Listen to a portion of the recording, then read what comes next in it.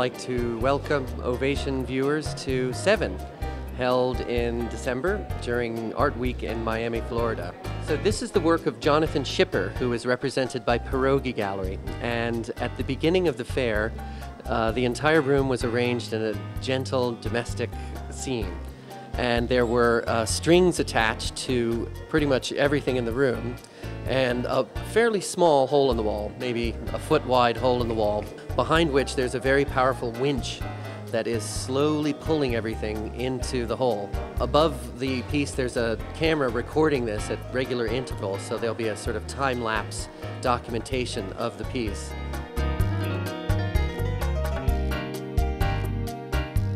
Jonathan is a Brooklyn-based artist, and this is the second piece like this that he has done.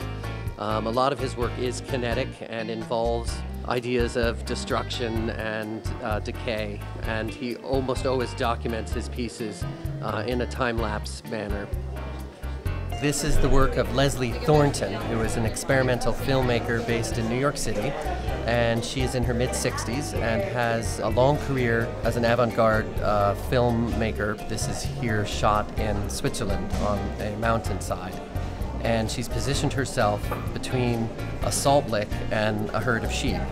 In this body of work, which is called Binocular, on the left-hand side is the straight feed of the artist's camera. On the right side, the exact same feed is going through simultaneously through a kaleidoscope.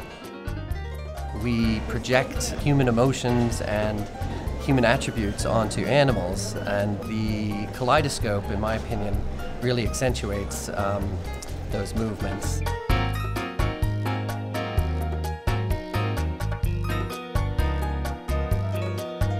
Could you tell us a little bit more about the 7 Art Fair?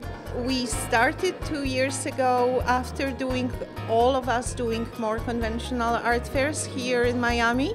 In certain ways, these 2 days after we built and before it opens to the public is sort of the most interesting time, because that's when putting it together happens and suddenly there's a fantastic connection.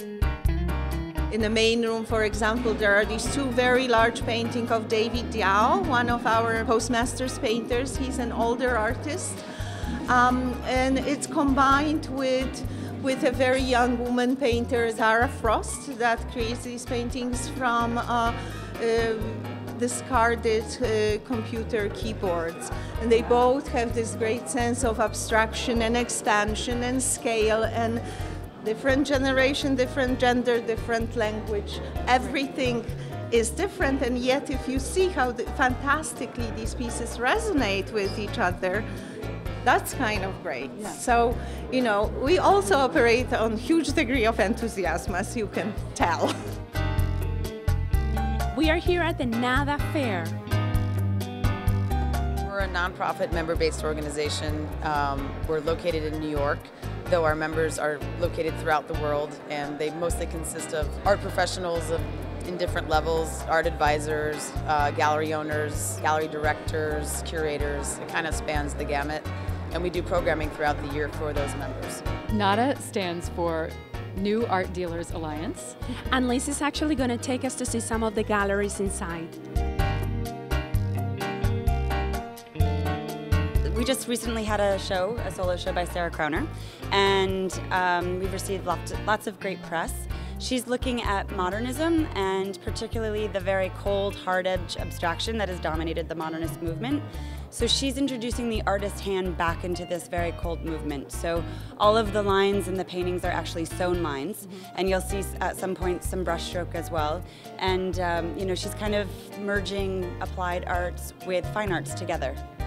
I think it's an amazing venue to have clients that are at all different stages of collecting, whether it's a young collector that just is starting to get their feet wet, or somebody who is a veteran and travels the world with you looking for great pieces. NADA has an amazing energy, incredible young emerging gallerists that have a roster of artists that are inspiring and are truly cutting edge, amazing artists that are great to see.